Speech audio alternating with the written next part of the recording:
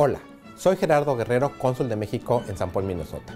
Te recuerdo que el 1 de julio de 2018 los mexicanos votaremos por presidente de la República. Si ya cuentas con tu credencial de elector vigente, lo único que tienes que hacer es darte de alta en la página de internet www.votoextranjero.mx.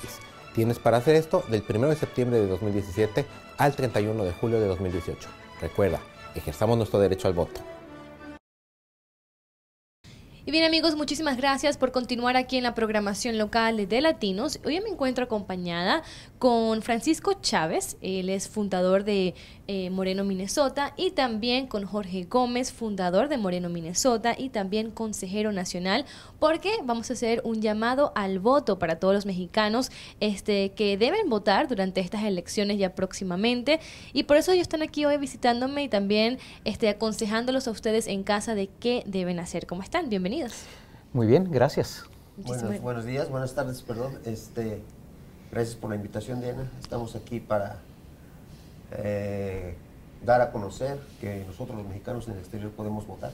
Claro que sí. Jorge, también Francisco, muchísimas gracias por estar aquí conmigo. Vamos a hablar de cuáles son algunos de los de las cosas, requerimientos que deben hacer un mexicano para votar si no se ha inscrito para el voto. Bueno, gracias antes que nada por la invitación. Es importante que los mexicanos en Minnesota y a donde llegue la señal de Univisión sepan de que podemos participar en las elecciones del 1 de julio de este 2018, pero antes, bueno, tenemos que tener nuestra credencial en la mano. Hay que acudir a nuestros respectivos consulados para tramitarla. El plazo límite vence este 31 de marzo. Hay que ir al consulado para tener nuestra credencial de elector con 3 requisitos fundamentales. 1, el acta de nacimiento certificada, un comprobante de domicilio que puede ser el recibo de luz, una carta de la escuela alusiva a los niños, en fin, un comprobante del talón de cheques del trabajo y, bueno, un comprobante con fotografía que acredite ser quienes decimos tramitar la credencial.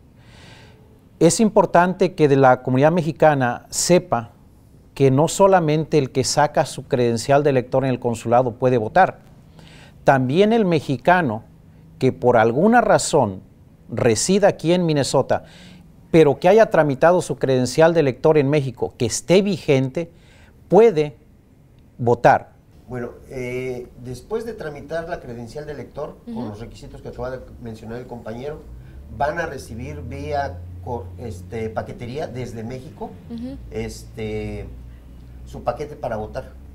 Una vez que se vote, en el mismo paquete que le mandan, ese se va a mandar para México. Muy bien, bueno, muchísimas gracias a ambos, se nos acaba el tiempo, un gusto de verdad. Francisco, un gusto. Un placer. Jorge, Muchas igualmente, gracias. Muchísimas gracias. Y bueno, Gracias amigos, por la oportunidad.